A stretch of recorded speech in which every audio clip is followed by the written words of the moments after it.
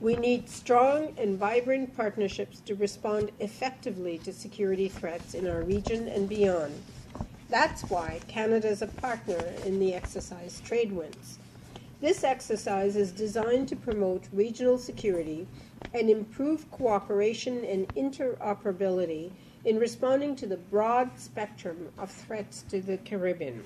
The Canadian Army Exercise Planning and Execution course, which you have completed, provides practical experience in planning through an entire exercise cycle, so you're not only prepared to plan and conduct training, but also to provide this course material to other members.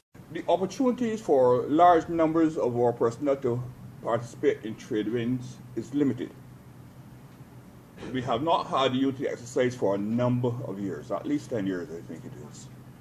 We have not had the funding, and now that we may be able to host it with funding from our international partners, we have to get people trained, because we've not been doing it for so long. I don't think that there are enough personnel in forces now who are equipped with the skills to plan and execute unity exercise.